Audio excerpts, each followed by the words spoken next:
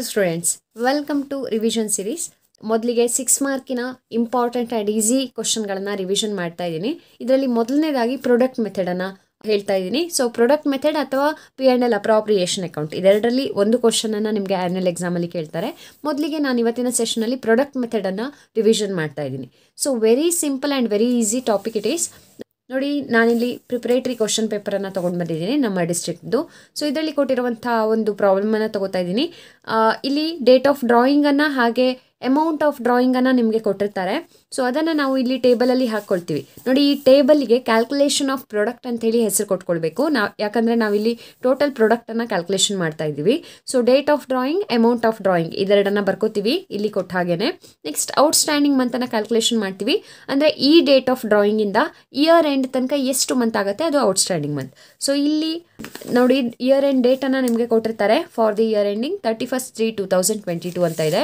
So ಈ date ತನಕ ನಾವು ಕ್ಯಾಲ್ಕುಲೇಷನ್ ಮಾಡ್ತೀವಿ.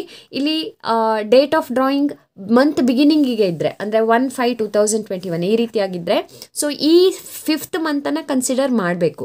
ಸೊ ಕ್ಯಾಲ್ಕುಲೇಷನ್ಗೆ ಕನ್ಸಿಡರ್ ಮಾಡ್ತೀವಿ. 5, 6, 7, 8, 9, 10, 11, 12, 1, 2, 3. ಸೊ ನೆಕ್ಸ್ಟ್ ಇಯರ್ನ 3rd ಮಂತ್ ತನಕ ಕ್ಯಾಲ್ಕುಲೇಷನ್ ಮಾಡ್ತೀವಿ. It is 11.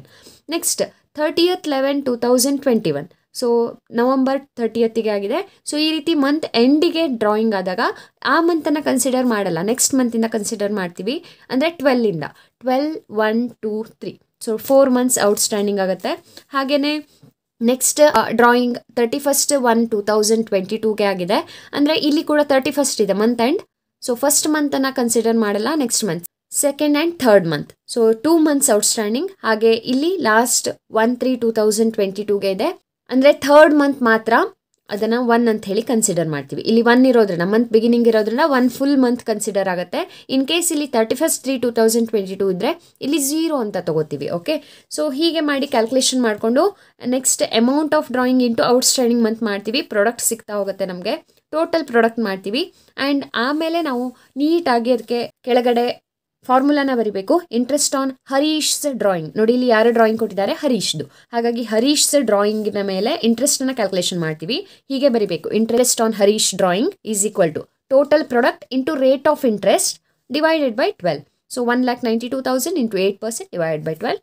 ನೋಡಿ, ಇಲ್ಲಿ ನೀವು ಕ್ಯಾಲ್ಕುಲೇಟರಲ್ಲಿ ಕ್ಯಾಲ್ಕುಲೇಷನ್ ಮಾಡುವಾಗ 8% ಪ್ರೆಸ್ ಮಾಡಬೇಕು. ಪರ್ಸೆಂಟೇಜ್ ಸಿಂಬೋಲನ್ನು ಪ್ರೆಸ್ ಮಾಡದೇ ಇದ್ದರೆ ನಿಮಗೆ ಆನ್ಸರ್ ಕರೆಕ್ಟ್ ಬರಲ್ಲ. ಅಥವಾ 8/100 ಅಂತ ಪ್ರೆಸ್ ಮಾಡಬೇಕು.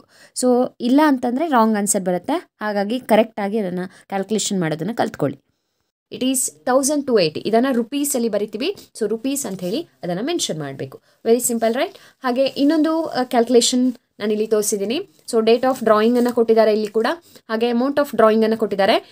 ಔಟ್ಸ್ಟ್ಯಾಂಡಿಂಗ್ ಮಂತನ್ನು ಕ್ಯಾಲ್ಕುಲೇಷನ್ ಮಾಡಿದ್ದೀವಿ. ನೋಡಿ, ಎಲ್ಲೆಲ್ಲಿ 1 ಅಂತ ಇದೆ ಅಲ್ಲೆಲ್ಲ ಆ ಮಂತ್ಗಳನ್ನು ಕನ್ಸಿಡರ್ ಮಾಡಿ ನೆಕ್ಸ್ಟ್ ಇಯರ್ನ 3rd ಮಂತ್ ತನಕ ಅಂದರೆ ಇಯರ್ ಎಂಡ್ ತನಕ ಕ್ಯಾಲ್ಕುಲೇಷನ್ ಮಾಡ್ಕೊಂಡಿದ್ದೀವಿ ಔಟ್ಸ್ಟ್ಯಾಂಡಿಂಗ್ ಮಂತನ್ನು. ಹಾಗೆ ಎಲ್ಲೆಲ್ಲಿ 31st ಇದೆ ಆ ಮಂತನ್ನು ಕನ್ಸಿಡರ್ ಮಾಡಿಲ್ಲ, ನೆಕ್ಸ್ಟ್ ಮಂತಿಂದ ಇಯರ್ ಎಂಡ್ ತನಕ ಕ್ಯಾಲ್ಕುಲೇಷನ್ ಮಾಡ್ಕೊಂಡಿದ್ದೀವಿ. ಆ್ಯಂಡ್ ಇಲ್ಲಿ ನೋಡಿ, ಒಂದು ಪಾಯಿಂಟನ್ನು ನೀವು ಗಮನಿಸಬೇಕು. ಔಟ್ಸ್ಟ್ಯಾಂಡಿಂಗ್ ಮಂತ್ ಯಾವಾಗಲೂ ಕೂಡ ಕಡಿಮೆ ಆಗ್ತಾ ಹೋಗುತ್ತೆ. ಅಂದರೆ ನೋಡಿ, 10/4/20 ಈ ರೀತಿ. ಹಾಗೆ ಇಲ್ಲಿ ಕೂಡ 11/4/1. ನೀವು ಇಲ್ಲೆಲ್ಲಾದರೂ ಮಧ್ಯದಲ್ಲಿ ಜಾಸ್ತಿ ಮಾಡಿದರೆ, ಅಂದರೆ ಇಲ್ಲಿ 11 ಆದಮೇಲೆ ಇಲ್ಲಿ 12, 13 ಈ ಥರ ಬಂತು ಅಂತಂದರೆ ನೀವು ಕ್ಯಾಲ್ಕುಲೇಷನನ್ನು ರಾಂಗ್ ಮಾಡಿದ್ದೀರಿ ಅಂತ ಅರ್ಥ. ಅದನ್ನು ಕರೆಕ್ಷನ್ ಮಾಡ್ಕೋಬೇಕು. Very simple. And ನೆಕ್ಸ್ಟ್ಲಿ interest on Ace drawing. ಈ ಫಾರ್ಮುಲಾನ ಹಾಕಿ total product into rate divide by 12 ಮಾಡ್ತೀವಿ. ಸೊ 466.67 ಬರ್ತಾ ಇದೆ. ಅದನ್ನು ನಿಯರೆಸ್ಟ್ ಡಿಜಿಟಿಗೆ ಕನ್ವರ್ಟ್ ಮಾಡಿದಾಗ 467 ಆಗುತ್ತೆ. So very simple. And one important revision point here is 30th ಬಂದಾಗ ಡೋಂಟ್ ಕನ್ಸಿಡರ್ ದ್ಯಾಟ್ ಮಂತ್. ಆ ಮಂತನ್ನು consider ಮಾಡಬೇಡಿ.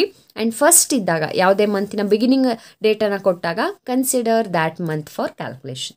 ಸೊ ನಿಮಗೆ ಈ ಪ್ರಾಡಕ್ಟ್ ಮೆಥಡಲ್ಲಿರೋವಂಥ ಡೌಟ್ಸ್ ಎಲ್ಲ ಕ್ಲಿಯರ್ ಆಗಿದೆ ಅಂತ ಅನ್ಕೋತೀನಿ. ಇದ್ರ ಮೇಲೆ ಇನ್ನೊಂದು 2 ಪ್ರಾಬ್ಲಮ್ಗಳನ್ನು ನಾನು ಕಮ್ಯುನಿಟಿ ಪೋಸ್ಟಲ್ಲಿ ಹಾಕಿರ್ತೀನಿ. ಅದರ ಲಿಂಕನ್ನು ನಿಮಗೆ ಇಲ್ಲೇ ಡಿಸ್ಕ್ರಿಪ್ಷನಲ್ಲಿ ಕೊಡ್ತಾ ಇದ್ದೀನಿ. ನೀವು ಅದನ್ನು ಟ್ರೈ ಮಾಡಿ ನನಗೆ ಆನ್ಸರನ್ನು ಸೆಂಡ್ ಮಾಡಿ. ಯಾರು ಮೊದಲಿಗೆ ಕರೆಕ್ಟಾದ ಆನ್ಸರ್ ಕಳಿಸ್ತಾರೋ ಅದನ್ನು ಮತ್ತೆ ನಾನು ಕಮ್ಯುನಿಟಿ ಪೋಸ್ಟಲ್ಲಿ ಹಾಕ್ತೀನಿ. ಇದರಿಂದ ಎಲ್ರಿಗೂ ಕೂಡ ಹೆಲ್ಪ್ ಆಗುತ್ತೆ. So that's all for today. ಇದೇ ಥರ ಎಲ್ಲ ಇಂಪಾರ್ಟೆಂಟ್ ಆ್ಯಂಡ್ ಈಸಿ ಟಾಪಿಕ್ಗಳನ್ನು ಈ ಒಂದು ರಿವಿಷನ್ ಸೀರೀಸಲ್ಲಿ ನಾನು ರಿವೈಸ್ ಮಾಡ್ತಾ ಹೋಗ್ತೀನಿ. ಸೊ ಇದು ನಿಮಗೆಲ್ಲ ಹೆಲ್ಪ್ ಆಗುತ್ತೆ ಅಂತ ಅಂದ್ಕೊಂಡಿದ್ದೀನಿ. ಈ ವಿಡಿಯೋ ನಿಮಗೆ ಇಷ್ಟ ಆಗಿದ್ರೆ ಲೈಕ್ ಮತ್ತು ಶೇರ್ ಮಾಡೋದಕ್ಕೆ ಮರಿಬೇಡಿ. Subscribe to accountancy easy learn for more videos. I will be back with next video very soon. Until then, enjoy the learning.